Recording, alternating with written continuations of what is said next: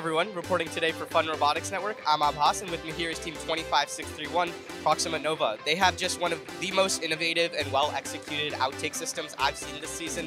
I can't wait to jump into it. I've been wanting to talk about it with them pretty much the entire Into the Deep season. Coming up on Behind the Bot. This video on Fun is brought to you by viewers like you and also in partnership with the following. Sudica Robotics offers durable, polished, and anodized aluminum channels now available in several different color options to customize your robot at sudica.com/robots. No rough edges and a versatile hole pattern allow for positioning at multiple angles. Teams in the US, you can request a free sample, apply for team grants, and register for 25% off at sudica.com/robots. Go ad-free and access our videos earlier when you support Fun with a membership through YouTube Join.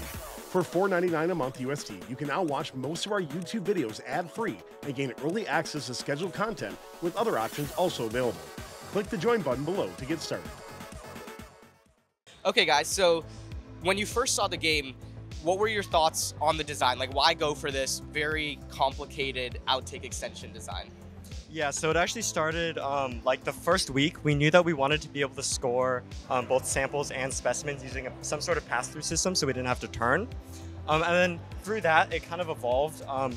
We had seen in past seasons people using horizontal slides on their vertical slides. So we knew that could give us a lot of advantage when scoring specimens, as we could have more reach, while also being able to use the same system to score samples. So after that, it kind of evolved into this. We figured out that we wanted to use MGN rails on Mizumis because that gave us the most extension, and it also allowed for a lot of flexibility with our transfer system, since we could position our claw anywhere. Yeah, so let's bring the slides up just a little, because I know you have that counter stringing, and let's walk through the MGN system. So walk me through what your stringing is and why go with this big spool over here. Yeah, so these are just continuously strung. So we have the MGNs mounted on the Mizumis, and then we just route it through this big pulley here, which is on a Axon Mini, through this front pulley, through the back, and it's basically just a traditional continuous stringing. So nothing, no sort of cascade or anything fancy. And we did this for mostly simplicity, but also we found that continuous allowed us to use the maximum extension for both the Mizumi and Cascade. Since if we were running just a Mizumi and an MGN on Cascade, we wouldn't be able to use the full stroke length of both of them. Yeah, and I see, is this counter springing over here, or what's the rubber band? So this rubber band just basically pulls back the slide. Since it's continuous, this Mizumi will just go anywhere it wants when the intake is in. So what this does is it makes sure that this is fully bottomed out, which makes sure that when we do our side deposit, it doesn't interfere with our claw. Yeah, I see. We've seen teams with like different latches and locks and stuff before in previous seasons, but this is just a much simpler and lighter way to do that. Very cool. Talking about the poop chute, as I call it, real quick, this was a recent addition for the World Championship, is that correct? What was the thinking behind it? Yeah, so after our state championship, we decided to switch from an active intake to a claw. And going from the active intake to our claw, we didn't have enough time to actually redesign our chassis to work with this side deposit, where we're able to drop samples. So instead of having to redesign our chassis to be lower to the ground so our turret could turn all the way, we just added this chute in, which basically allows us to bypass our chassis and drop it straight to the back of the robot. Yeah. And can we see a cycle with that? And while we're getting it all set up, going from the active intake to the claw, what was the decision there? Yeah, so at our state championship, we had a lot of issues with intake jamming and overall just reliability. So we decided to switch to the claw because we thought that it would give us a bigger advantage in autonomous when trying to grab those samples.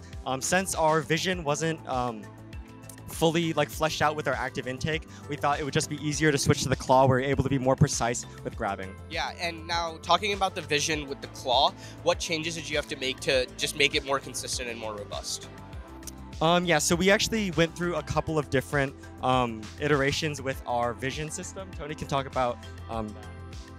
Yeah, so originally we began with the default color pipeline, and later on we moved to OpenCV because that allows us to grab the orientation of the sample, which is important for the claw. However, we couldn't really figure out the how to separate the samples, so that's why we switched to a neural network at last.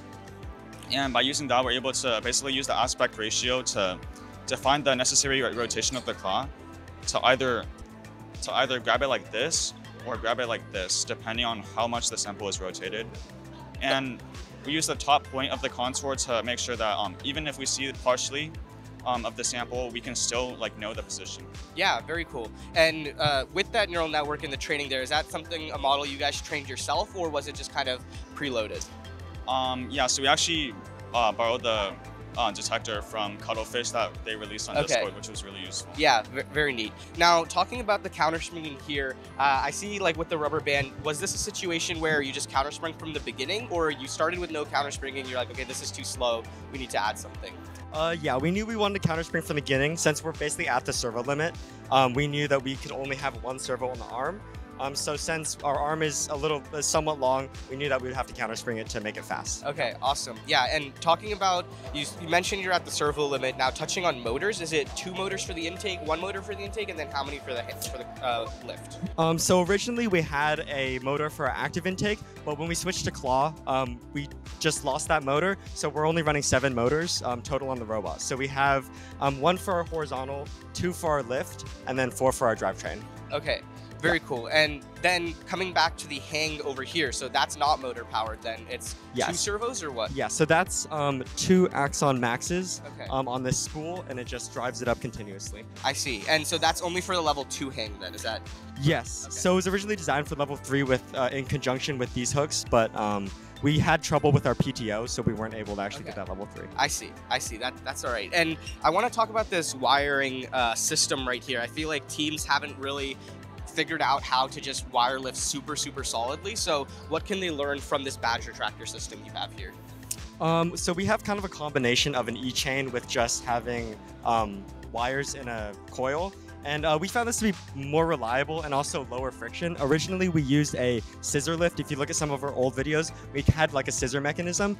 But what we found with this is it could get stuck a lot, and also it added a lot of friction to our slides. So by just using this Badger tractor and keeping it super simple, just like having it kind of lay on this polycarbonate plate here, we found that it overall just decreased our complexity and worked reliably enough. Awesome. Yeah, is this something you see yourself using a lot in future seasons, or are there still changes you would want to make to it? I think we would want to coil our controller wires a little bit better. Sometimes it can get kind of like all over the place. One issue we had is where it would fall under this polycarbonate plate here, and then when you pull up, you'd get like a snapping sound. So if we were to redo it, we'd probably want to make it a little better controlled. Cool. And last question I want to ask you guys is about autonomous. Early season, I feel like October, November, I just saw a new autonomous from you guys pretty much every week, scoring more samples, more specimens. How are you able to so rapidly develop consistent autonomous programs? Yeah, so I think it starts with our hardware. I think we were able to get a pretty solid design that didn't require super complex pathing, which I think helped a lot with being able to develop those autos really fast. And then also, I think we developed a pathing algorithm over the summer. So as soon as the season started, we had pretty reliable pathing that we were immediately able to start using to get those autos. Yeah, and really briefly on that pathing algorithm, what is it? How is it different from, Roadrunner or Pedro or anything out there? It's just like standard pure pursuit with just like, look ahead that you can just change throughout every path. Awesome. And Very cool. Yeah, Proxima Nova, thank you guys so much. You guys just have had an incredible season so far. Great showing in Oregon, great showing in Houston. Very complex robot, but so well executed. I can't wait to see what you guys bring to next season. Reporting for Fun Robotics Network, I'm Abhas, and this is Team 25631, Proxima Nova. Thank you. Thanks for watching. Don't forget to like, subscribe, and click the bell to stay up to date on future fun videos. Zudica Robotics offers durable, polished, and anodized aluminum channels now available in several different color options to customize your robot at studica.com/robots. No rough edges and a versatile hole pattern allow for positioning at multiple angles. Teams in the US, you can request a free sample, apply for team grants, and register for 25% off at studica.com/robots. Go ad-free and access our videos earlier when you support fun with a membership through YouTube Join. For $4.99 a month USD, you can now watch most of our YouTube videos ad-free and gain early access to scheduled content with other options also available. Click the Join button below to get started.